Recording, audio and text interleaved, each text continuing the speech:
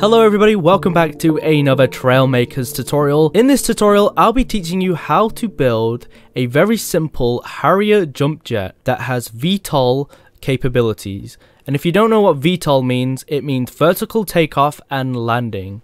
Alright, so let's get building. Alright, so very similar to the jet tutorial, we're going to just do a very simple jet shape. What we want to do is, I'm going to go for the same nose shape, but you guys don't have to. So I'm going to grab this corner piece here, do that, and then just rotate that around, and then we just want to grab our cone pieces. There we go. And there we have a very simple nose shape, which I'm very happy about. Now we need to consider the weight distribution and where we want to put our gimbals. Yes, that is correct. We're going to be using gimbal jets to make this into a VTOL. So what I want to do, I'm just going to duplicate all these grid blocks. And the reason I'm using grid blocks, guys, is because the grid blocks are actually lighter than the normal blocks. Just going to leave those there for placeholders for now. I'm going to grab my mini thrusters. And then all I'm going to do, guys, is just do this. And then I just want a few like so. And then we just want to start connecting everything using the rounded, oh, that's too big. This one, the 1x2 rounded. So I'm just gonna go for a nice shape like this, just for the main fuselage of the plane. And now I want to figure out where I want to put these gimbal jets. So what we can actually do is delete some. And now I'm thinking my plane's gonna be heavier at the rear, since I am planning on adding a Dragon engine. So I'm just gonna delete these here. And then now we can insert our gimbal jets. So I'm gonna grab one of these. There we go. And just copy them across like that. And now we have our gimbal jet. Yeah, so, okay. So it is a bit heavy at the front though, but I am gonna be adding a heavy Dragon jet. And then we also have our main propulsion. Okay, cool. Alright, so now I want to add myself the Dragon jet. So I'm going to stick that on the back here. Let's just do it like so. And then let's actually start on our tail. So I'm going to bring these back like so. And then I'm going to grab this 2x1 rounded, because I want the bottom of the aircraft to be a very similar shape to the top. So what we can do there is actually grab all these and then put them down below. Now we can start rounding off our shape here, which is cool. I'm going to add these 2x4s just to cover the bottom. Because it's a VTOL, we actually want to have control over our yaw. So what I'm going to do, guys, is delete these mini thrusters in the middle here. Put 2 blocks right here like so. We actually want to grab our helicopter engine. So if I put the helicopter engine here at the bottom, and I'm just going to configure them really quickly. Alright, so everything's configured. Now I should be able to lift off like this. And then using that helicopter engine, I'll be able to control and rotate the aircraft on the yaw axis. So that's awesome. Now we just need to add the tail and wings. So I'm going to grab myself the small modular wing here, and I can actually utilize this space that I left. And then we want to grab the big modular wing. And very similar to the last jet, guys, we're going to do similar wings. So I'm going to do this. And then we want to start shaping out the wings with some wedges. So I'm going to grab this wedge here. Yep, I'm starting to think this looks very good like this. We can finish off the shape with just 2 of these 1x2s on the edge of the wings there. Alright, I'm pretty impressed with that. Alright, so now here's where things get interesting. I'm actually going to make a custom intake using the speed sensor. I'm not actually going to use the speed sensor for any logic reasons. The only part I want is this here, this little intake that it comes with. It's very great for your design. So if we just copy that across like so, and then do the same on the other side, we have a nice looking intake.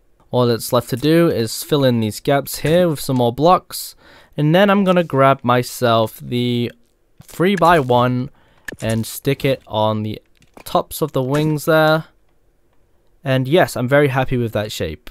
Okay, so now what we need to do is make sure these wings can control. So we actually have our roll function. So I'm going to stick these hinges like this, and then I'm going to utilize the flat connectors. These are the most handiest blocks in Trailmakers.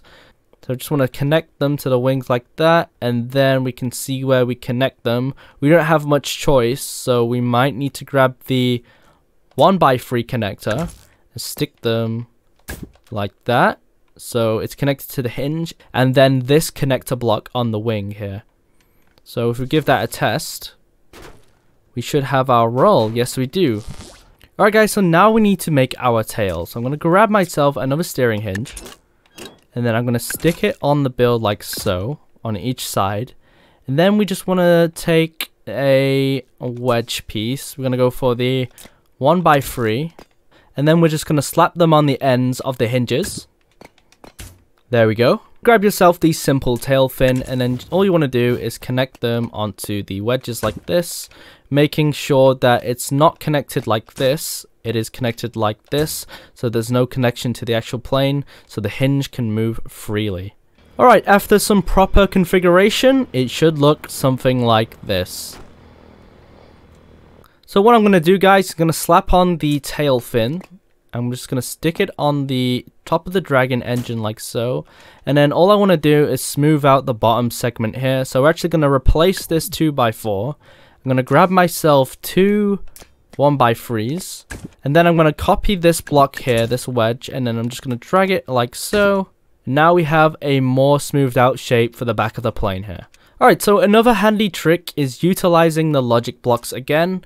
Because one side of the block is actually a smooth side, you can connect it like so. So this modular wing won't be connected to this 1x2 logic block here. So that means we can start making very nice shapes and not worrying about our build not being able to function correctly. So I'm just going to add these two wedges here. And the reason I left the top of the plane like this exposed, I was actually thinking 2 steps ahead. And I'm actually going to utilize the 2x4 shield pieces. And everything should connect nicely like so, which looks very nice. All we got to do now is test, guys. So the VTOL is working, however, it's actually very heavy at the back. And how I can fix that is if I go into the gimbal jet here, go into the configuration, and lower the power. So we're going to go for 0.70. And then let's test our VTOL. And wow, yes, it's perfectly balanced. Awesome. So now, guys, when I press A, I have my VTOL mode on.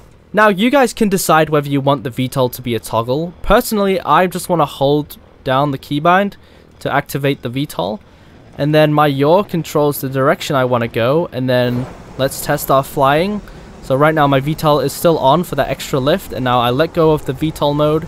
The gimbal jets should stop working, and yes, we fly very smoothly. Awesome.